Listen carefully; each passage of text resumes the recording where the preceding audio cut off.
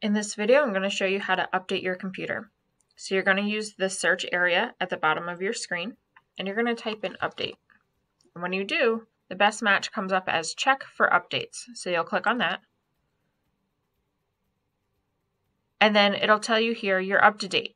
Now, the one thing I would say is make sure that while you're signed in, you check for updates, you click this anyway. Okay, because automatic updates are turned off. So when we click on that, it's going to check for some more. If there are updates to run, they're going to show up in a line right here, and you have to let them run their course. And once they have, you'll need to restart your computer. If they don't, so after I clicked on check for updates, it came back saying I'm up to date. So you want to make sure you click that button just to make sure. So don't just trust it right off the bat where it says you're up to date. Click that button, click the check for updates, and it'll help you just verify that. And then again, when you're done, you need to restart your computer. In order to make sure that you're prepared for the SOL, one of the things that you need to do is make sure that you have TestNav. That's the app that we're going to be using during the SOLs, and you'll need to make sure it's on your computer.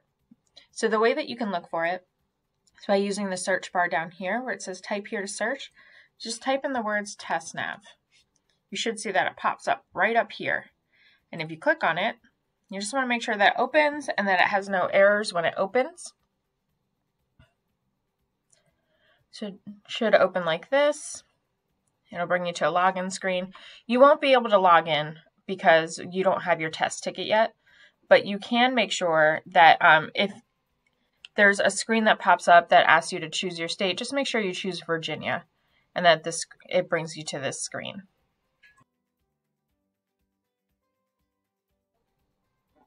Once you have TestNav open and you've chosen the state of Virginia, because that's where we are, you'll need to then do a little bit of practice. So it's important to practice using the tools of the SOL so that you're familiar with them when it comes time to take the test. So you would click here on the SOL practice items in order to practice using TestNav. You can see there's a bunch of different things that you can practice doing.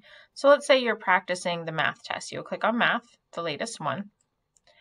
And I'm just going to choose any one of these, but you should choose the one for the grade that you're in. So click Start. You're going to agree to the terms and conditions. And click Start again. And it's going to bring you to these areas. And there's just a few tools that I wanted to point out.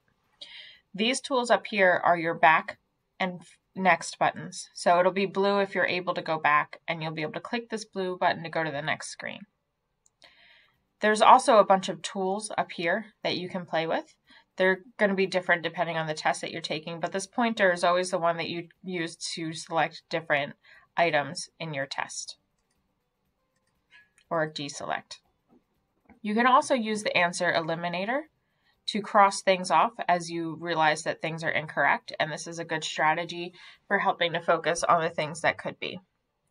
There's also a ruler that you can use to measure things and move around, or there's even one in centimeters. And there's also a straight edge in case you need to use one of those. So those are your math tools. Some of the other things are over here. You can click the play text to speech button.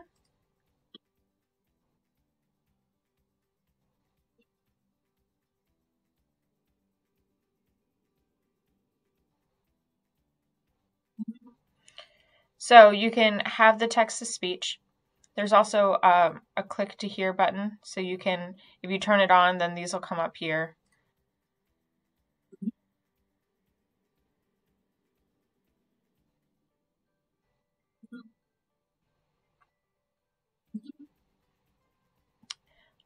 You can jump back, skip forward, and there's also some more text-to-speech settings here. So if you need those, I definitely recommend playing around with them while you're actually able to practice with them. Some of the other tools are up here. The review button, if you click on it, you can see the questions that you have to answer. Now, there's going to be more than one question on your actual test. And you can see on the bottom, there's like a key. So you'll have that orange dot if it's not answered yet. And so you just need to make sure that before you go to submit your test, you take a look and make sure that there's no orange buttons. If there are orange buttons, that means that it's something that you still need to answer. You haven't chosen a selection yet. If you bookmarked something, and I'll show you that in a second, then it'll have that little blue flag next to it, and that was you reminding yourself that you want to go back to that question. So you can always go back to that question and bookmark it. You can also jump from question to question in the review pane. So if there was a bunch of questions here, I could choose one or another. If I wanted to bookmark this question, I just click the bookmark button, and now it's bookmarked. Another thing you can do is select the exhibits area, and depending on the test you're taking, it'll have information there for you. For this one, it has formulas for this math test and some conversions or abbreviations here. But we can take a look at another one just so you can see the different features in another type of test. So here's a reading test. If I go to click start, again, just agree, and this is how I'm going to look at things. So for this one, there's a passage, and then there's questions to answer. So when I click the next button, it shows me the passage here. So I can read the passage as I'd like. I can also highlight things and click that blue button, it'll highlight it for me. There's tabs, so pay attention to those if you see anything like that come up. I'm going to click the next button to see what comes next. And here's a question. So it's asking me to choose an answer. Now remember up here we have some tools. So I have the answer eliminator, so I can choose to eliminate some things until I say, okay, that's my answer. And then I use the pointer to select it. And there's different types of questions too. I'm going to bookmark this just so you can see what it looks like in the review. So notice how I answered this question, and so the orange button went away, and then there's that blue bookmark.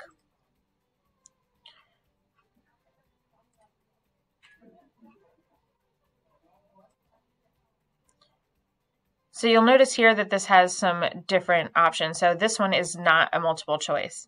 And so for this one, it says, drag the correct answers to the boxes. And so, well, I don't know if this is the correct answer or not. This is how you do it. You just click and drag, and you can always unclick it and pick different ones if you'd like. This is another example of something where I have to drag answers. And so make sure that you're reading the directions. So I like to highlight them just so I make sure that I'm doing the right thing.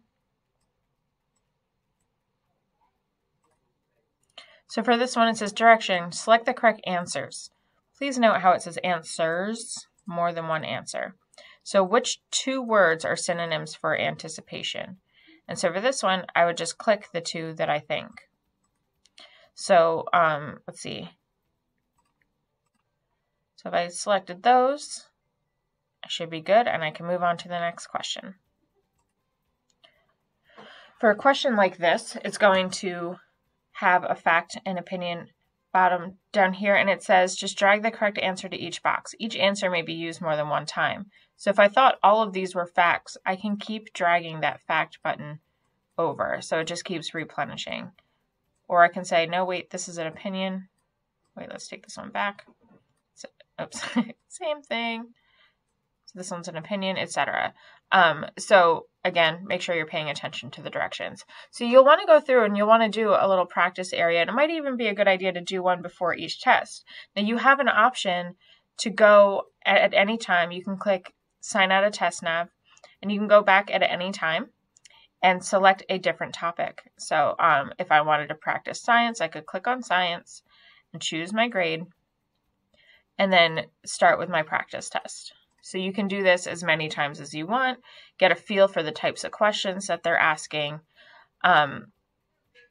etc. So for example, if you were practicing with science, you would learn, okay, it says drag the top of each bar to show the bar height. So I'm making this graph. So it says number 3 needs to go up to 7. So see how these can drag to different heights. I'm not basing it off of actual true answers. I am just playing around with the features. All right. And they have the same features, except you also have a calculator in here as well.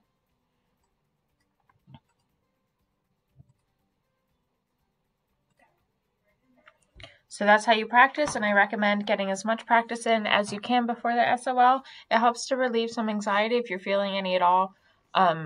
because it helps you to understand what to expect and what types of questions they're going to be asking. Good luck!